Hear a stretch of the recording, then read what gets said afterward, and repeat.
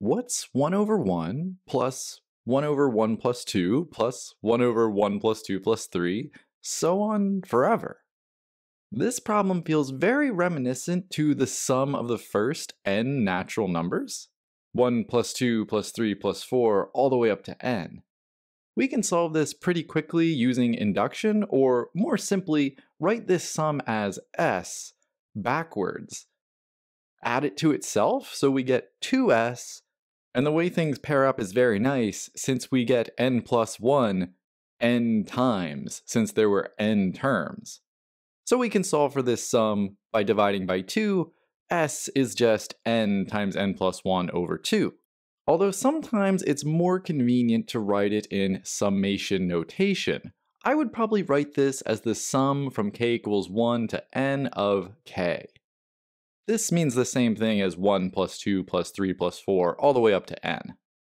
Now, this wasn't the question I originally asked. I was interested in the reciprocal of this. Well, not exactly the reciprocal of this, but something pretty similar.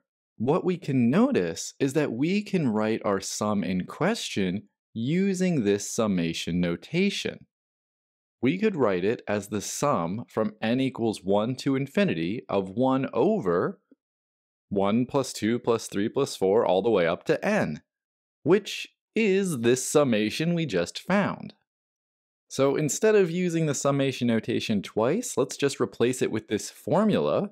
So it's 1 over n times n plus 1 over 2, or more simply, we want to calculate the sum from n equals 1 to infinity of 2 over n times n plus 1. If you've taken calculus, it wouldn't take you too long to figure out that this is indeed a convergent series. Say, compare it to a p-series with p equaling 2. But that doesn't exactly tell us how to find the sum.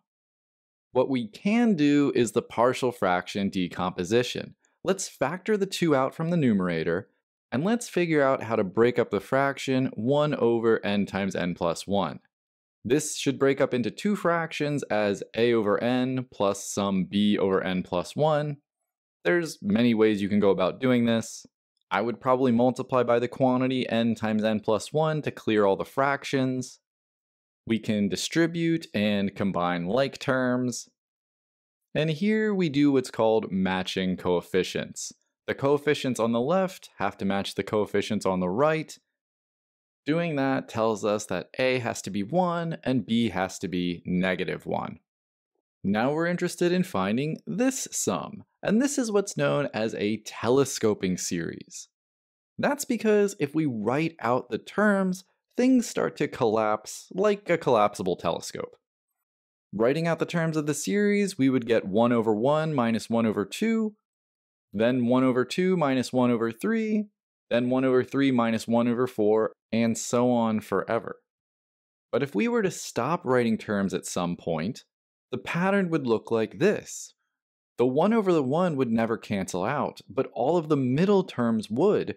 We'd be left with just minus 1 over k plus 1, k being the number of terms in our series we wrote.